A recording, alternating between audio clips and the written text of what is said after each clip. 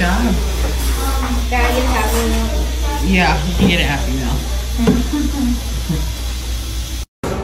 She said get 3, so get 3. We'll give you a Hot Wheels car. 1. And this. Oh, that's cool. Pretty cool. Why don't you get one thing for Journey? What do you think she would like?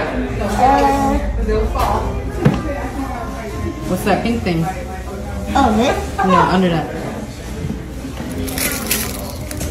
Look at this. Yeah, get that. So it looked like Jaidyn took her son Javon to another dentist appointment.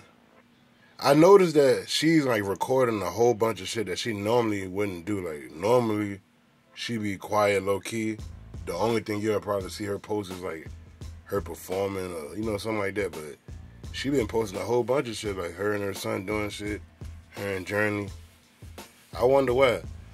Because I noticed that her followers dropped down like 10,000 plus. A lot of people were saying that fans is not buying into her music. They tired of the same old bullshit. They don't like it. So they said that her follower dropped down from like 1 million to like 990,000, some shit like that. And it could be because like people just tired of the gimmick. I don't know. She be rapping about the same shit, talking about the same type of music, and maybe people just tired of the shit. And I know one thing about Krishan, she always sharing like her life. She's showing off Junior, keeping fans updated. So maybe Jaidyn feel like she got to do that same shit, like show her fans that she's a mother, she's caring, all that other shit. Cause correct me if I'm wrong, but Jaidyn, she never always posting shit. Like she be low key. So I don't know if she doing this for her followers to go back up, or for people to try to like her again.